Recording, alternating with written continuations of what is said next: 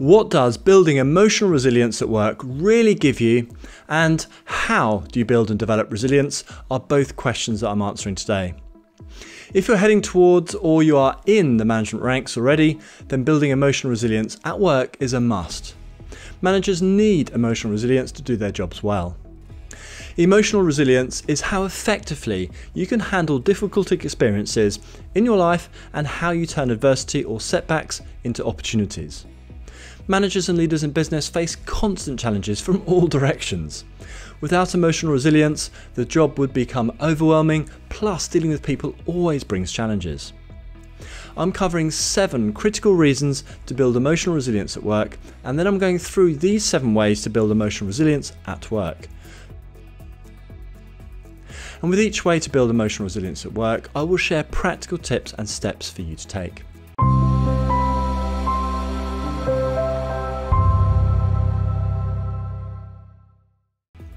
My name is Jess Coles, and if you're new here, Enhance.training shares people management expertise, resources and courses for you to manage your team with integrity and fairness and get outstanding results. I've included links to additional videos and resources in the description below, as well as the video timestamps, so do take a look at these. And if you like this video, please give it a thumbs up and subscribe. There are a ton of reasons to build emotional resilience. We all face challenges and setbacks in life. Those that are more resilient get through these challenges quicker, easier, and with a more positive outcome. I've had big personal challenges to deal with from quite a young age, which has helped me develop resilience and the belief that I could and would get through each challenge. This mindset and belief stood me in very good stead when faced with all the challenges that come with managing others and building a career in management.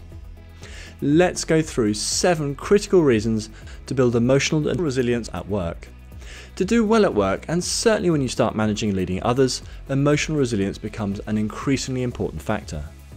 Challenges come up regularly and there are plenty of setbacks, at a personal level and through your team. Without emotional resilience, I think it would be really hard to do a good job. So the 7 key benefits of being emotionally resilient at work include: firstly, you are better at handling challenges. Your team and everyone is watching how you react and deal with challenges and difficulties. When you're able to take them in your stride and not get too emotionally worked up and focus on overcoming the challenges in a step-by-step approach, you give everyone a lot of confidence. Secondly, better decision making. We make decisions using our emotions and then justify those decisions with reason. Strong emotions can sidetrack our decisions and certainly reduce the checks that reasoning provides. Emotional resilience keeps our decision making clearer and less influenced by the actions and behaviours of others. Third, manage conflicts constructively. Positive conflict, such as differences of opinion and heated debate, produce really positive outcomes within a team when managed well. I think you need to be emotionally resilient to manage positive conflict well. And then negative, destructive conflict also requires plenty of emotional resilience to deal with and remove. Fourth, you are better at preventing burnout. It takes confidence and emotional resilience to say no to work being requested of you. It takes resilience to fight to protect your team, to keep them from being overloaded, and to keep them on course. Not being overly worked will reduce your stress levels and the chances of burnout. Fifth, you will adapt to change better. Change is constant at work. The pace of change is the only real difference between one company to another. When you are resilient, you are able to manage a higher pace of change without it overwhelming you or causing too high stress levels, etc. Sixth, you'll be better at maintaining personal well-being. If you're able to keep a positive mindset even when the problems are piling up, you are much more likely to maintain your personal well-being. This helps you remain effective and resolving the issues you face. And then seventh, you'll be better at managing others.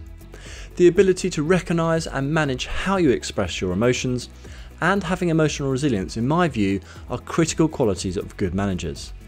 The demands on you and your team are going to pull your emotions around, and having good emotional resilience will help minimise the impact on you of the emotional ups and downs. And there are more reasons to build emotional resilience at work. Emotional resilience is a key quality to enable you to get good at what you do, in work and outside of work. Now we're going to cover how to build emotional resilience. The first way to build emotional resilience is to develop your own self-awareness. For instance, are you aware of what gets you annoyed, angry, frustrated, down in the dumps, and all the other negative emotions that we all have? When you're aware of your own triggers, you are much more able to create positive responses to the situation rather than let it negatively affect you. Make time to reflect each day on what went well and why, and what didn't go so well. Think about your reactions and what you might do differently next time.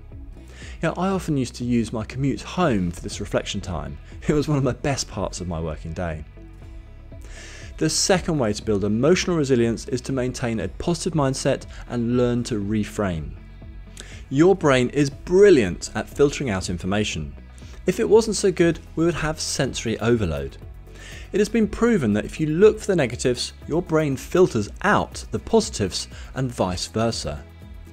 Consciously work at looking for the positives in a situation, and you're going to be much more likely to find them. See challenges as opportunities to improve and learn. This approach is often referred to as a growth mindset or a learning mindset. When you work at focusing on the positives, you are much more likely to learn and improve. And this is massive in terms of doing well at work. Put in the work to create a habit so that you look for the positives in every situation. Doing so will build your resilience and you'll be a lot happier. The third way to build emotional resilience at work is to work on building effective communication. Part of building emotional resilience at work is learning how to express your emotions in a positive and constructive way. When you experience negative emotions such as frustration and anger, don't rant and rave at the unfairness of the situation. Use labelling to tell people that you are frustrated and angry. For example, I'm really angry about this situation. The benefits to you will be similar, but the effect to those around you will be a lot more positive. And good communication also helps to build strong and deep relationships with friends, and it helps foster open dialogue with team members. Good communication helps in giving and receiving useful feedback, and in getting through tough situations with relationships intact. The better you get through tough situations, the more confidence you build that you'll be able to do the same again, which in turn builds emotional resilience at work. The fourth way to build emotional resilience at work is to create strong support networks. Very few of us can cope with everything that life and work throws at us on our own.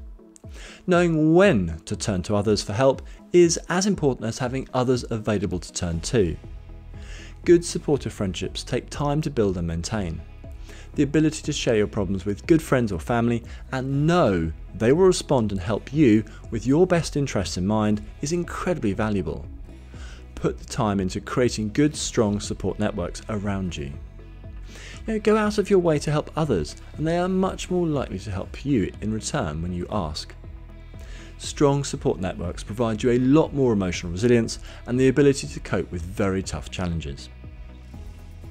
The fifth way to build emotional resilience is to develop your inner drive. When you have worked out what you really want, when you have clear goals you're striving to reach that really matter to you, overcoming obstacles and challenges becomes easier.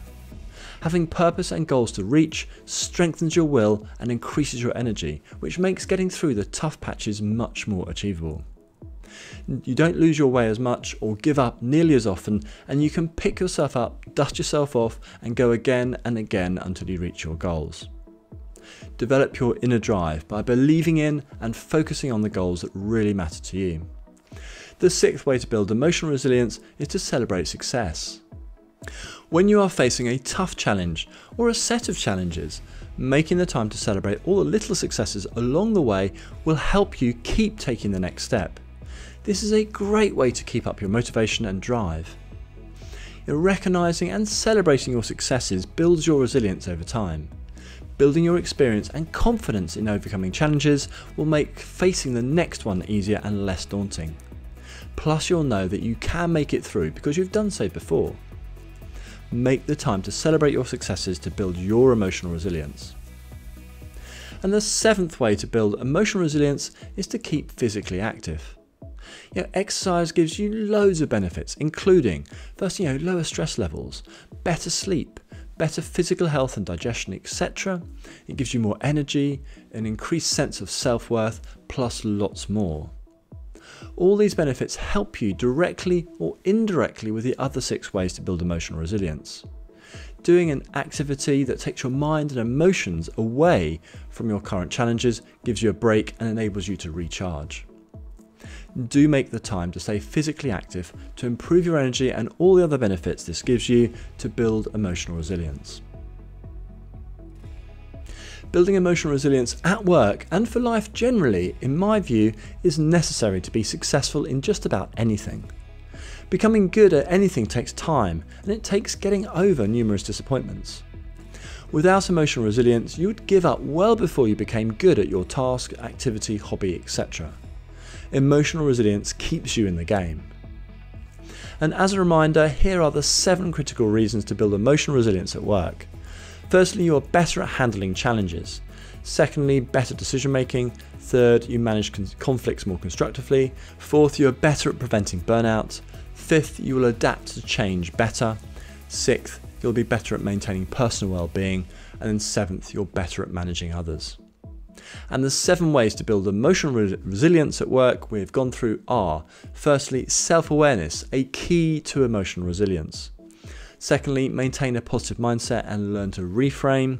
Third, work on building effective communication. Fourth, create strong support networks. Fifth, develop your inner drive. Sixth, celebrate successes. And then 7th, keep physically active.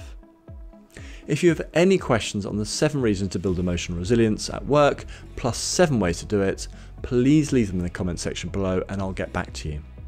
Thanks very much for watching, and I look forward to speaking to you again soon.